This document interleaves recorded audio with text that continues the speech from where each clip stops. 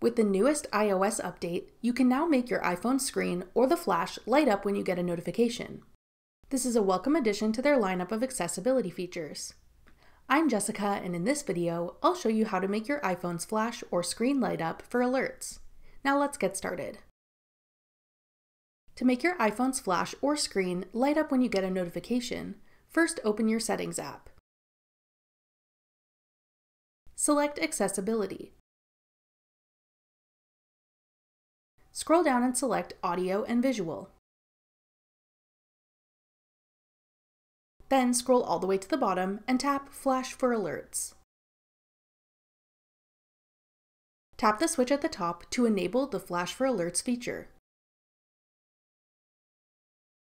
You can choose to have this light up the flash on the back of your phone by the camera, the screen, or both. By default, the flashes will only occur when your device is locked, but you can choose to enable flash while unlocked if you like.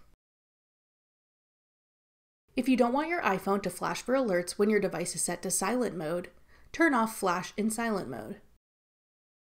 Once you've set this up, your iPhone will flash automatically whenever you receive a notification. That's all it takes to enable Flash for Alerts on iPhone.